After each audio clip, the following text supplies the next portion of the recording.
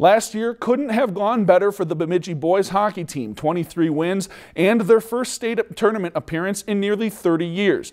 But after going 2-0 in the tournament, the Lumberjacks are hungry for more. Reflecting on previous seasons can be a good or bad thing for many teams.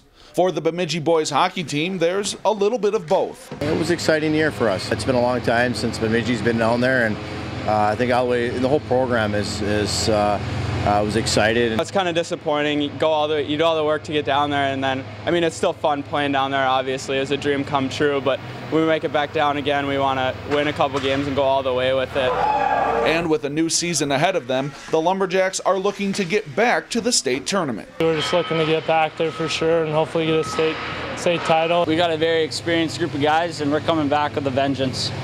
Despite the lofty goals, the Jacks know it's still early. We're in November still, and can't get caught up in all that stuff. But we're trying to still fine-tune things. We're trying to still figure out what our identity is as a team. And they still have some work to do. We're just going to have to work hard all season. I'm really looking forward to it. We just need to keep progressing as the season goes on. We have to mesh. I mean, we have to play as one unit, come together.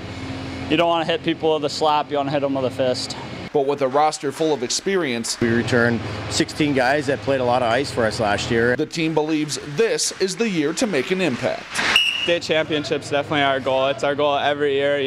Why strive for anything less than being the best in the state? It's a process, but this is a team that's up for it. This is the group to make it state and make an impact. We're going to do it. The Lumberjacks have started out their season 1-0-1 so far, and their next test will come Tuesday, December 1st at 7:30 p.m. when the Moorhead Spuds visit Bemidji. If you've enjoyed this segment of Lakeland News, please consider making a tax-deductible contribution to Lakeland Public Television.